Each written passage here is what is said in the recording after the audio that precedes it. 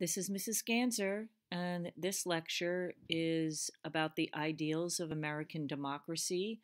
It's Chapter 1, Section 3, and some. I've added some additional material to this particular section. You don't need to read anything additional. I have just added some additional things. Here we go. An ideal is a concept of something in perfect form. Oh my, what happened to it? There it is.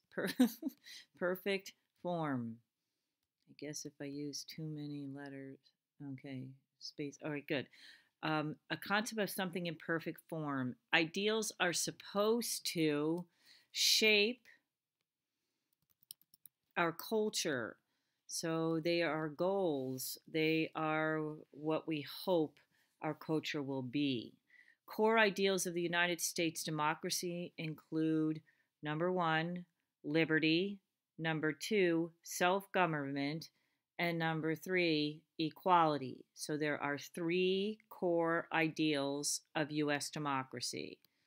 The first one is liberty. Whoa, I'm running around here. Okay. And that means freedom. Anytime you hear the word liberty, you should always think freedom. Knee-jerk reaction. The ability to act or think as one chooses, as long as they don't harm someone else's freedom or liberty. Okay? Another aspect is being free from government control, which means there are certain specified rights of the people the government is not allowed to interfere with. So the government is supposed to stay out of these particular specified rights.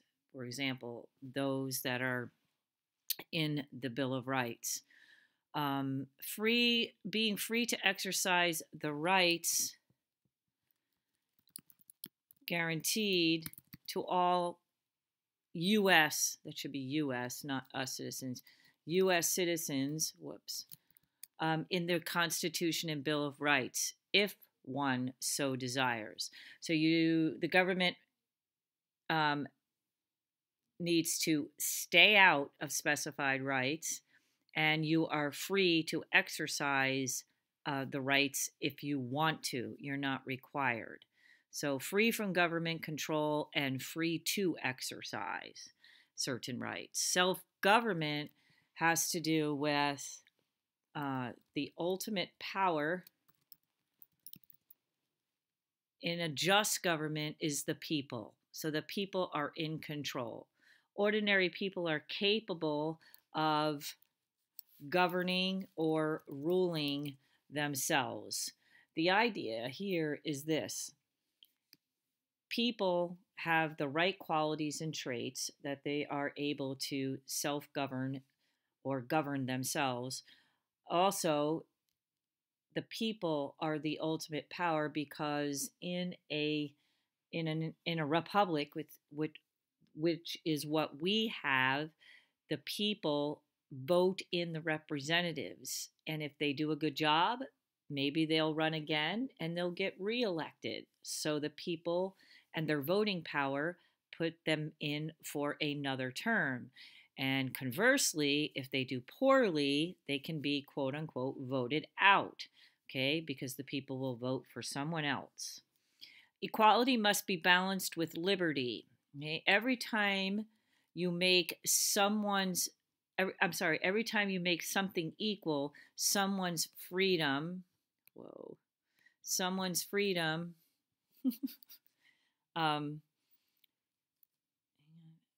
freedom is infringed. Okay? There needs to be a balance test to make sure that the decision of government is for the good of the people, or at least for most of the people.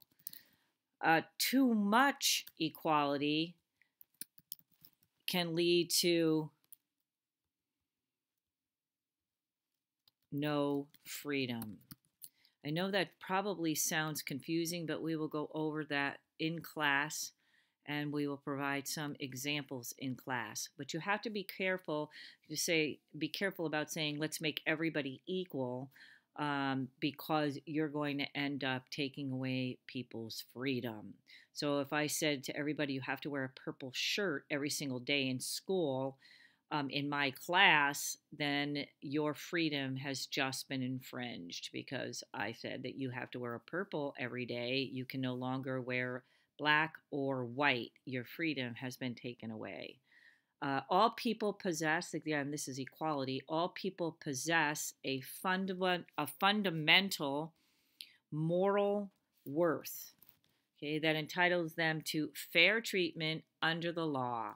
Everyone should be fairly treated under the law and have equal opportunities politically, socially, and economically, with respect to how they choose to live their lives. There should be equal opportunity.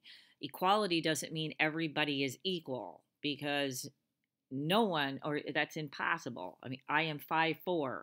I will never be 6'4". I will never be equal to somebody that is 6'4" in terms of height. Okay, you can't demand everyone be equal, but you can fairly treat them under the laws that are passed, and you can give them equal opportunities to achieve, etc., under the laws that are passed. Principles needed to maintain an American democracy. Worth of the individual, just mentioned it above. Okay, our nation believes individuals have proper qualities, so they have what it takes, such as sound intellect, the ability to reason, self-determination, to place governing or ruling in their hands. Okay? Each person is unique with dignity and value, and their opinions must be heard and valued, whether they are in the majority or the minority. Everyone's voice counts. Okay? Rule of law, this is a principle we've already talked about. No one is above the law. This means everyone, everyone must obey the law. Leaders too. So President Trump couldn't get a law passed and then to say, okay, or sign a bill into law and say, okay, this applies to everyone but me. No, they can't do that. Okay? Compromise. Two or more groups give up some of their demands and come to an agreement. This prevents gridlock and keeps the political process moving. We have already discussed this. Okay. Majority rule and minority rights. The majority rule. Decisions are made by majority rule. That means 51%. Okay, you need 51% to quote unquote win. Okay. Here's the fear. The majority will win an election or an issue and then use its position or the outcome to take away the rights of the minority. Okay? And we talked about this, these issues in association with direct democracy and indirect democracy. Okay, the majority rule, if there are not things in place to constrict or keep under control the majority rule, the majority can definitely oppress the minority. Okay, in a liberal democracy, even though majority rule wins, individual rights of all people are protected. Okay, they are protected. The minority has the right to voice opinions as guaranteed by the First Amendment, which we will study. The right to assemble, that means to group together and peacefully protest, to petition, to go ahead and contact the government and tell them what you don't like and ask them to change it or fix it. And freedom of speech. They are allowed to speak their minds. The minority is allowed to voice its opinion. And as well, in the political process. Let's see if I can get that. Political process with its built-in procedural safeguards. So there are mechanisms built in through our Constitution and the rules of how Capitol Hill works, how our democracy works, that it allows the minority voice to be protected. We have certain leadership positions in the House and Senate. We allow filibustering in the Senate, which is a tool of the minority to get up and talk and talk and talk and talk and talk before a vote to push that bill into the next session, or to avoid having that bill passed, or to just delay and irritate those in the majority because they can't get the bill up for a vote because we have filibustering senators in the minority group usually. So there are procedural safeguards to protect the minority voice in our system, in our political system. So majority rule wins, but the majority must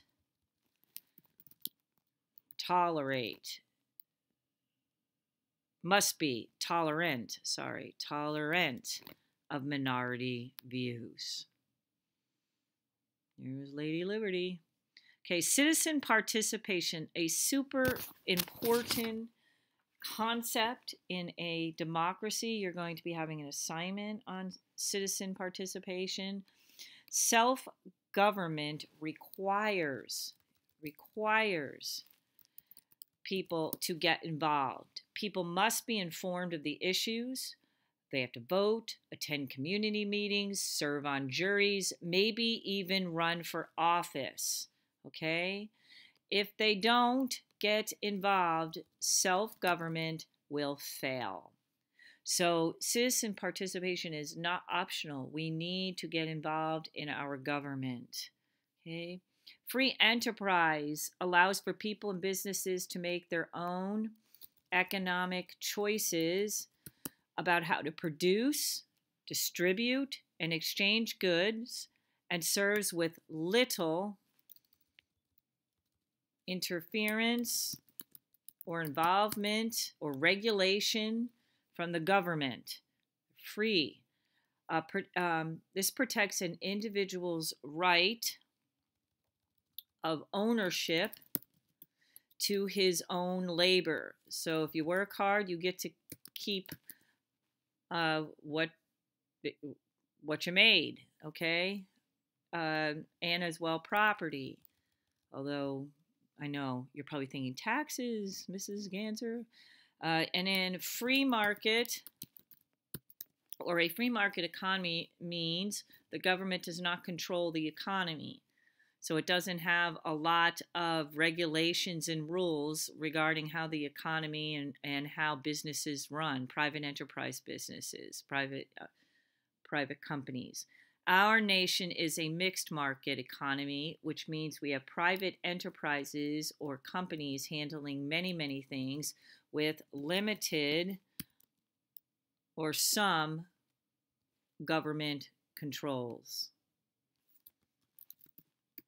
Whoa, there we go. Other principles of democracy. Okay, there's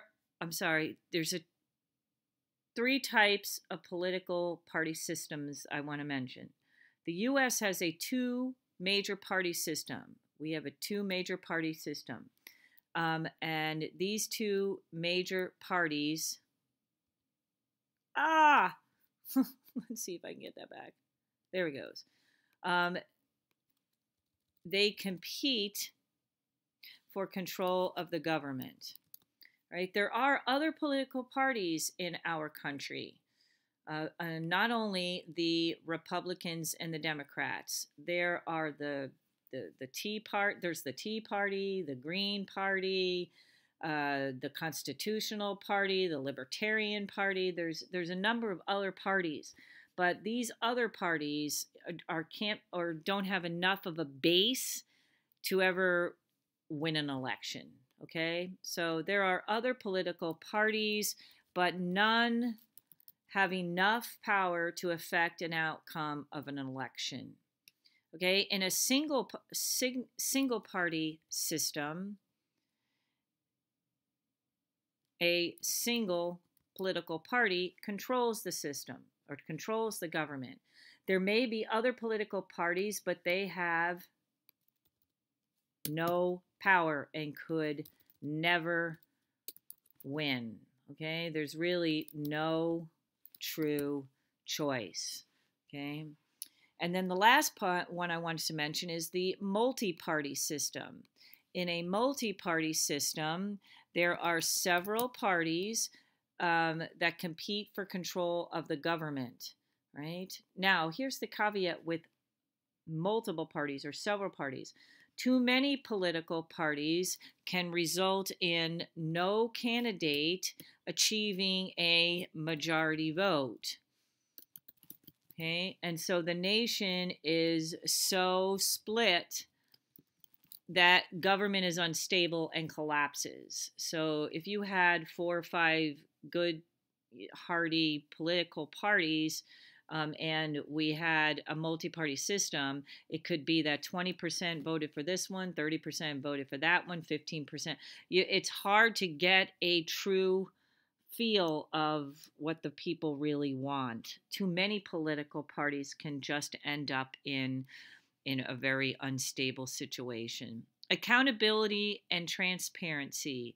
Officials must report to the people, serve their best interests, and be responsible to them. That's accountability.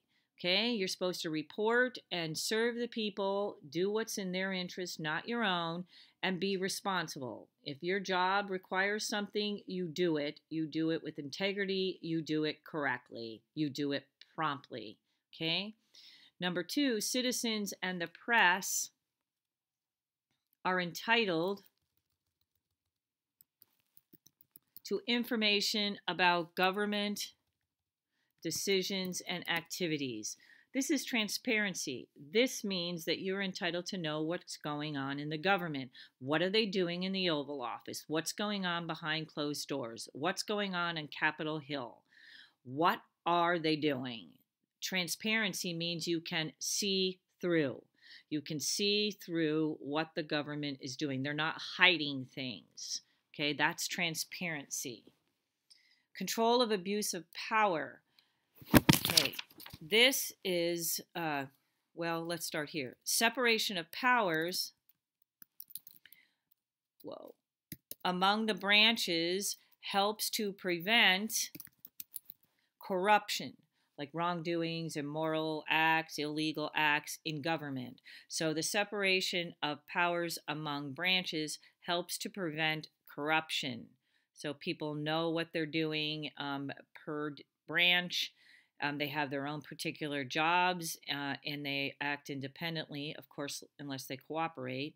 And each of them has the ability to check the other. So separation of powers leads to checks and balances, which allows one branch to check what the other one is doing, and you can curtail possible corruption because of that. Okay. Regular, free, and fair elections and accepting the results of elections. Okay, so the regular, free, and fair means periodic. Okay, fair means that we don't have any bad things going on, like stuffing the ballot box or not counting ballots. And accepting the results of election means in a democracy, in a republic, the result is the result is the result. Whether we like it or not, we accept it. So, number 1, elections must be fair and free without corruption and threats. No poll taxes, which means that you can't charge a tax for somebody to pay to vote, because then that favors the wealthy. Poor people are allowed to vote too, and if they had to pay $10 to vote, they're not going to end up voting, or we're not going to have a true feel or true result of what the country really wants. So no poll taxes or other types of obstacles to voting. At one point in our country, we said you can only vote if you can read. So there was a literacy requirement. That was done away with. And we can no longer do that because people that can't read still should be entitled to vote. So somebody will read the ballot to them if they can't read. Okay, also, citizens agree to be bound by the election results, even if they don't like them. Okay, the last one is human rights. Okay, human rights. Ooh, what happened here? Okay, honor and protect human rights of all citizens. This is based upon dignity. How come that's way over there? Hang on. Dignity, equality, and mutual respect. I don't know why. All right, that went like that. Human rights. There is a document that is used in the international realm that FDR's wife, Eleanor Roosevelt, helped to write, and she supported an enormous amount. And it was a declaration of human rights. And if you look down this declaration, the right to life, I don't think we do really well at that, since we abort babies and we don't necessarily treat our elderly with the great respect that they deserve.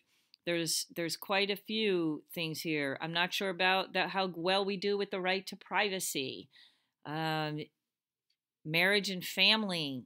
No, that's going in a whole different direction. So you can see that there are many different human rights that we are supposed to be seeking. And I don't know that we do as well as we should. All right, wonderful people of the Most High God. I will see you tomorrow. God bless you. Have a wonderful evening.